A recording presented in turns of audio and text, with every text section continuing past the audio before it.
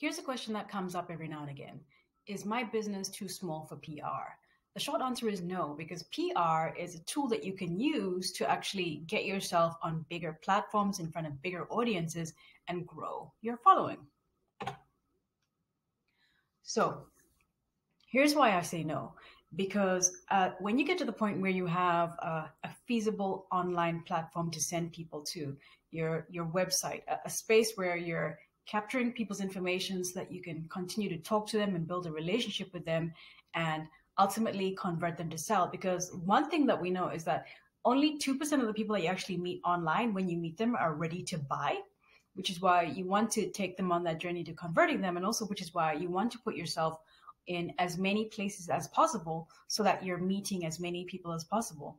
And essentially, the more people you encounter, the more people you encounter, the more people you actually eventually convert, because that 2%, 2% of 200 versus 2% of 2,000, right?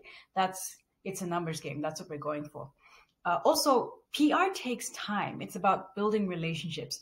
And you don't necessarily have to connect with people who have relationships and then leverage those.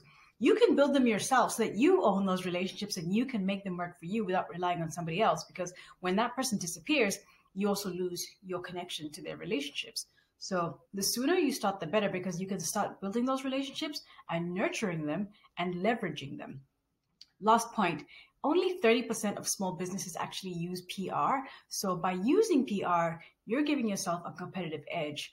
And one more thing to consider, if you think that you're too small for PR, when you're actually ready, when you think that you're big enough to do PR, consider the fact that you will now be competing against people in the marketplace who have been doing PR.